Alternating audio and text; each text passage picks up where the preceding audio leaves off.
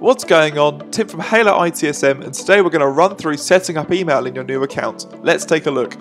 First things first, you need to log into your new HaloITSM account and then scroll down to the configuration area. From here, you can get up to email and then to Mailbox Setup, and from this side you can create as many mailboxes as you wish, whether this be HR at, support at, customer service, IT at, whichever it may be. You can add these in and there is no limit to the number of mailboxes you can add.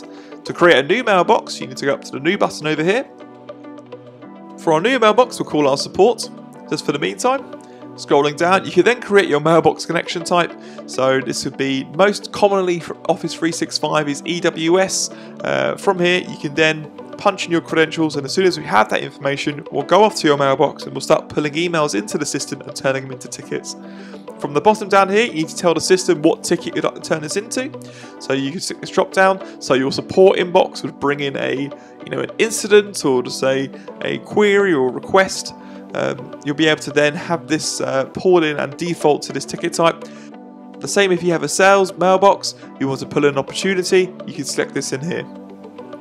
Once this is done, you can click save and you'll be able to get started. And that's how you add a mailbox to the system. That's all I wanted to share with you today. Be sure to check out other guides we have on HaloITSM. You can check us out at HaloITSM.com.